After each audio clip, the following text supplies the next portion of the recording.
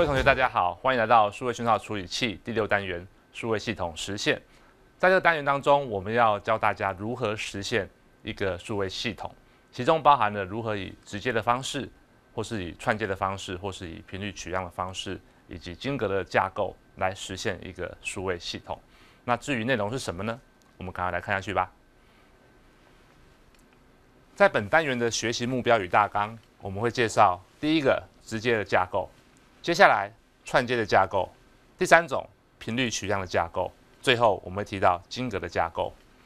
那基本的想法，我们来思考一个问题：如果一个线性非时变的系统，我们可以写成这样的一个差分方程式。我们看到这是输出，这是过去的输出，然后这是输入以及过去的输入。好，那我们如何来实现这样的一个数位系统呢？那我们来看，第一个，这是一个程式，这是个演算法。那我们可以把它写成一个 z 转换的方式，系统的 z 转换可以等于这样个有理的，有理的这个function来表示，这是之前我们就提过的。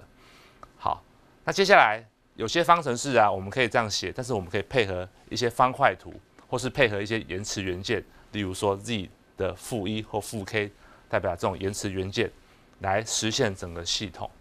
好，那如何来实现呢？我们要实现一个系统，基本上有几个考量。第一个，我们会考虑计算的复杂度，例如说一个系统它所用到的算术运算，包含乘法器、加法器以及除法的数量。因为我们知道，在早期硬体的实现的时候，它的乘法器是相当花时间的，所以我们如何让系统的速度加快，我们就要考量我们乘法器的使用的数量。第二个，在实现系统的时候，必须考量记忆体的需求。所谓记忆体的需求，就是说我们在计算这个演算法的时候，我们用到过去的输出或输入，或是我们要储存系统的系数，或是其中一些系统的暂存值，我们必须把这些数值存在记忆体当中。那这些所需要变数的数量，就跟你的记忆体需求很大的相关。好，所以我们在看一个硬体的系统的时候，通常记忆体就代表我们的成本。所以我们如何让这成本降低，当然也包含了我们让记忆体的这个体，让它的所需求的数量变小。好，最后我们要考量有限长度字元的效应，这也就是说我们所谓的量化误差。因为在一个数位系统里面，我们知道我们所有数字都是用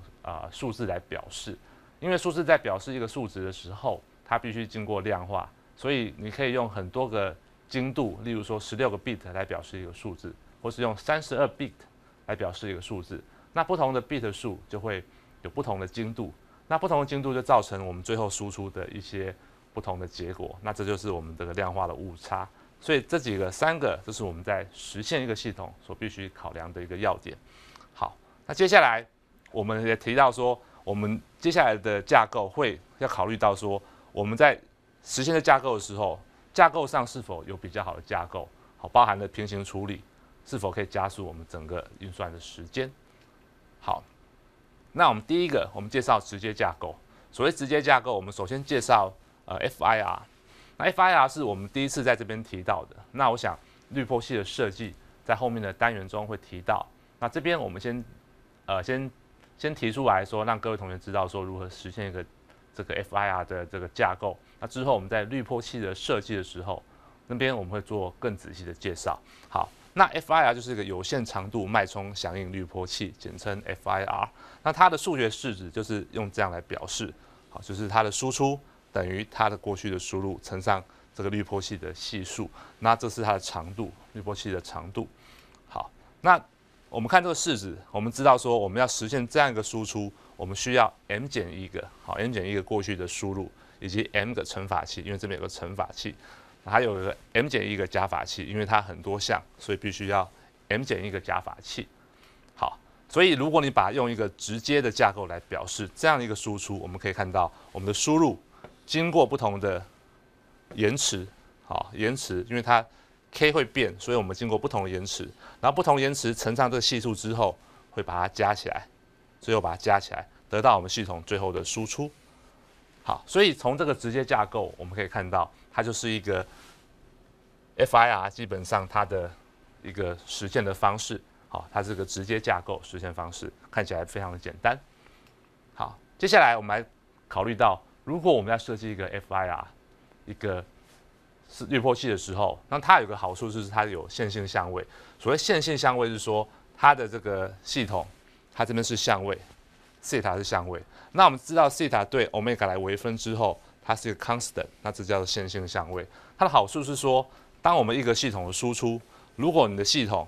这个系统它是这边是个线性相位的话，代表说你的输入讯号，好，都会怎么样？有固定一个延迟时间，因为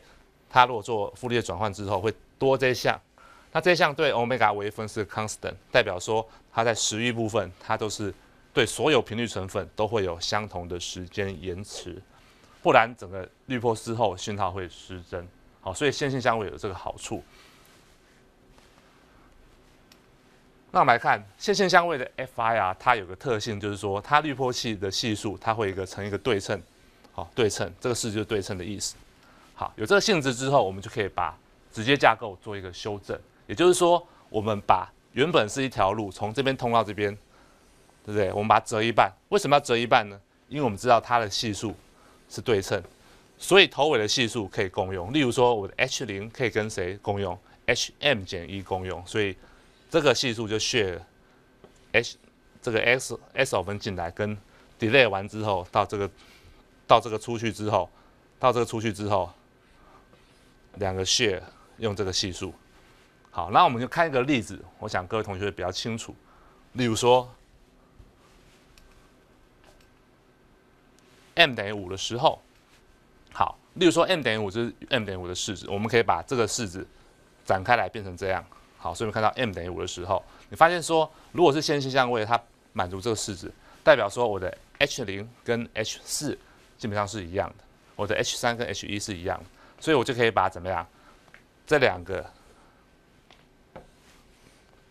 合并起来，这个系数提出来嘛，用 H0来代表，那这两个合并起来用 H1 代表，然后把这后面的这个 HX 合并起来，那这样好处是怎么样？它就可以省掉系数，就可以变成这样。好，所以也就是说，我这个式子变成这样之后，我就可以把这个 H0跟 H1， 那么 H0跟 H1 后面乘上这东西跟这东西，那这两个相加，就是这两个相加，这条路相加跟这条路相加，共用一个系数，那乘法器基本上就少了一半。好，所以线性相位就是因为它系数对称的性质，所以我们可以就是省掉许多乘法器。好，因为我们知道乘法器需要花时间。好，那另外一种是 IIR， 就是无线脉冲响应，它是另外一种。当它的数学式子表示成这样，好，它是根据过去的输出加上过去跟现在的输入。那这个式子如果我们要写成Z转换，变成这样子，那之前我们都提过。好，最后我们可以来看说，如果直接架构怎么来实现呢？就是代表这样。好，这是我的输入，这是我的输入经过延迟乘上系数，然后这是输出，经过延迟拉回来乘上系数，再全部加起来，跟这个加起来。好，所以用直接架构来实现这个 IIR 基本上是很简单。好，所以需要 m 加 n 个延迟 ，m 加 n 加1个乘法器。那我们之前提过，如果是用标准的架构2，直接架构2的话，它是怎么样？把左右两边对调，也就是说，我把上一页这两个东西对调，大家可以 share 一个怎么样？一个延迟器，所以可以变成说直接架构2，延迟器变在中间，所以它所需要的延迟器变成 m 跟 n 最大的数值，所以你的延迟器就可以减少，然后它乘法器需要这么多。好，这是直接架构2，好来实现 IIR 的方式。各位同学，在这个 part 当中，我们介绍了直接架构的数位系统实现。那我们知道，我们在实现一个数位系统的时候，我们必须考量它的一些需求，包含它的计算量以及记忆体的需求。所以在直接架构上，我们当然比较少省到这些，例如说运算量。所以但是我们介绍了线性相位的滤波器，就可以省掉一些乘法器。好，那下一个单元我们要介绍串接的架构，那它就是更进一步再节省掉一些计算量。那我们赶快来看下去吧。